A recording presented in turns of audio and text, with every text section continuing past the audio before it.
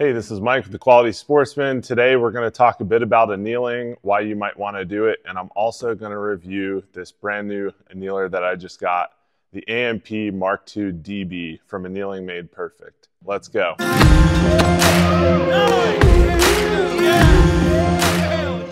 All right, so before we get into reviewing the AMP Mark II DB, which is its newest product offering in their annealing line, I want to just talk a little bit about why you might want to anneal, the benefits of annealing. So let's go ahead and do that first. So the general theory behind annealing is that brass is kind of a soft metal, and as it is being fired and then, squeezed back down to resize, fired again, as that brass is heating and cooling and also being, stretched,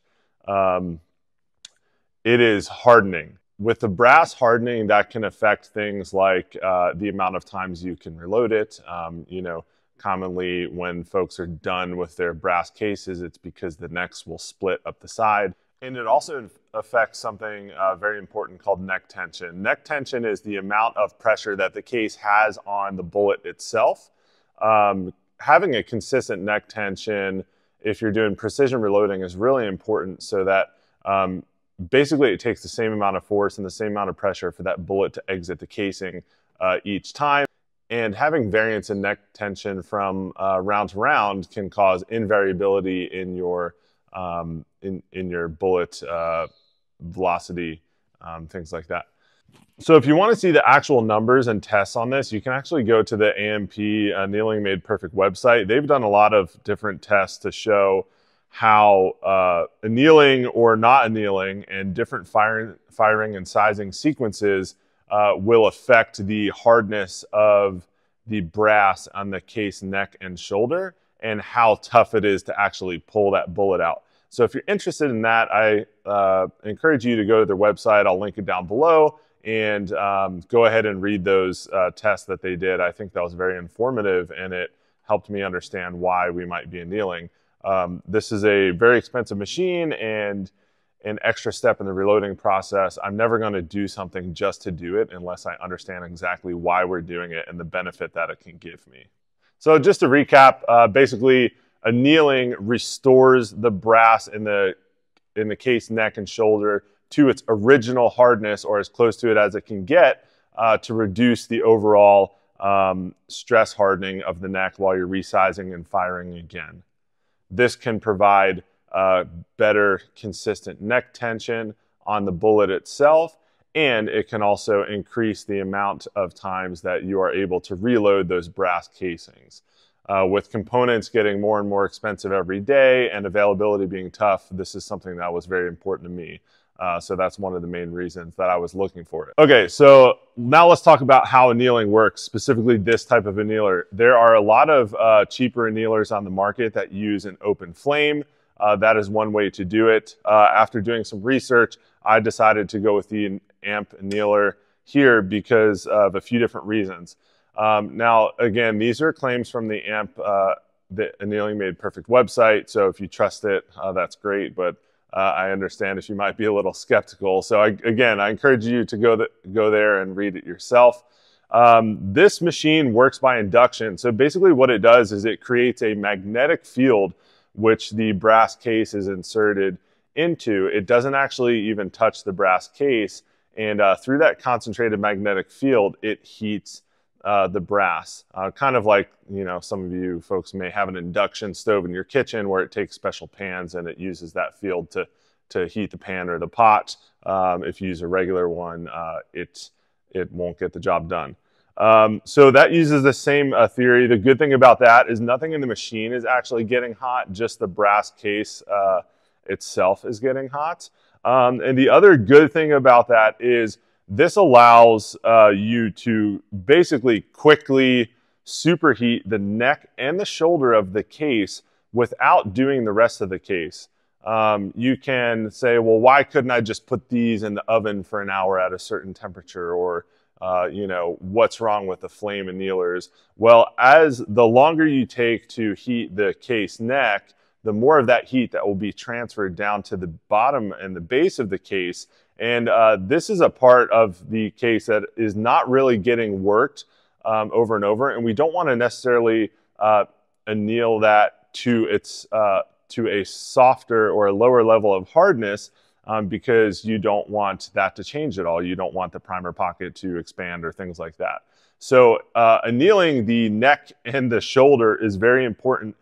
Doing that without affecting the head of the case is important as well. So doing it by induction, this happens within 3 seconds. You put it in with a little pilot. Doing it by induction allows you to quickly heat the neck and the shoulder, pull it out, and then you don't even have to dunk it in water or anything like that.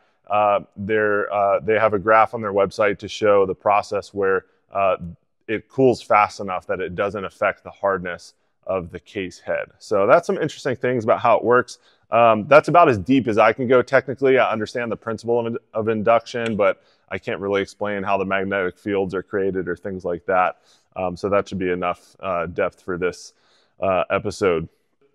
Okay, so the other great thing about doing this via induction is that, and then we'll start getting into the features of the Mark II DB, is this allows them to basically pick specific codes and specific induction levels to match to your case, so that you can get the best annealing possible. Obviously, if you're using a flame or something else, it is what it is. You can only control, you know, the intensity of the flame and the duration. You can't really, there's not really too much specific variables that you can control there.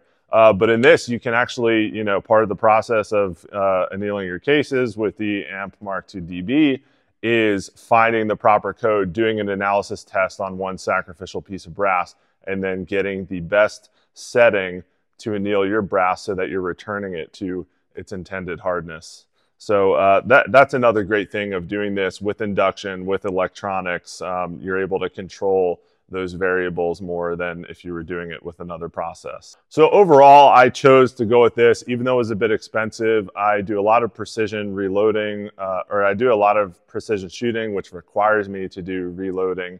And I want to save my cases. I want to have the most consistent neck tension that I can throughout the process. So I thought this would be quite an investment, but that would pay off in the long run.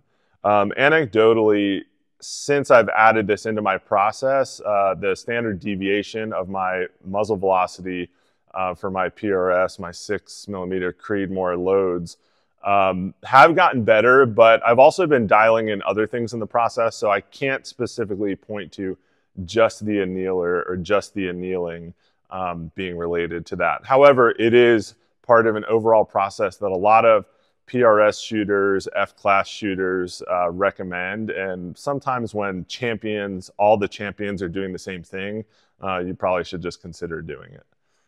So that was my methodology for getting into annealing. I don't regret it. It's a simple part of the process now that I have this machine and I can add it in before the resizing.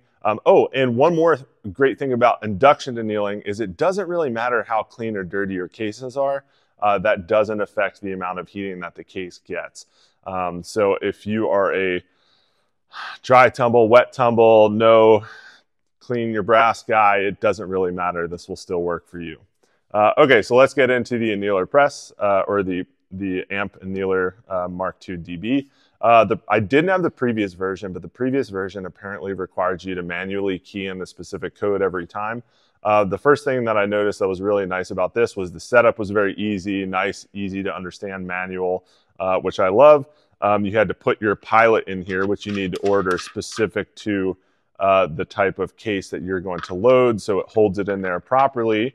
And then go on their website, find basically the code that you need to put in for your brass. It will do an analysis on one sacrificial piece of brass, which I don't really understand what that does, and that's kind of something that was a little confusing to me, is if I was putting in the code, why do I need to do it?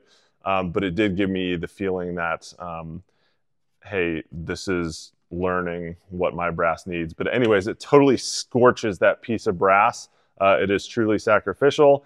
And then you get your specific code and you can save it in there. You can name it in this nice digital display panel.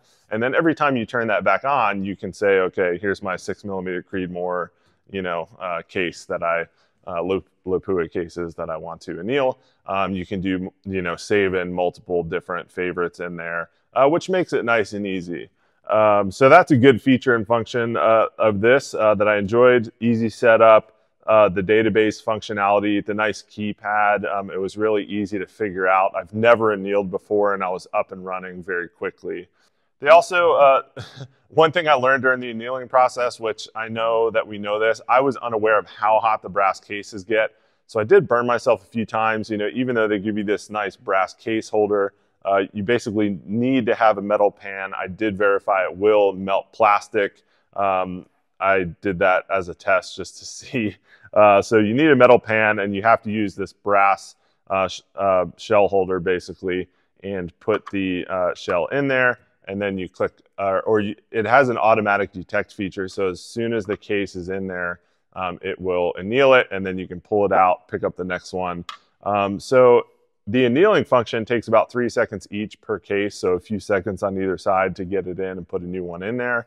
I was able to do a couple hundred cases in a reasonable amount of time, definitely less than an hour. So that's not too much of an impact on my overall reloading process.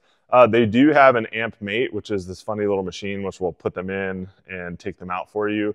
But I'm not really ready to get into that. This is only going to add an hour every month or so to my overall amount of work that I spend in the shed here. So I'm just sticking with the base units. So overall, I thought this was very easy to set up. It's a very high quality piece. Like it feels quality. It feels well made.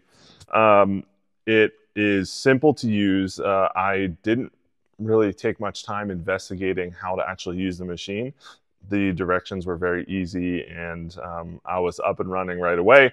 And the annealing process itself with the auto detect feature, putting the case in, you don't have to hit a button. It just knows it's in there and it just goes.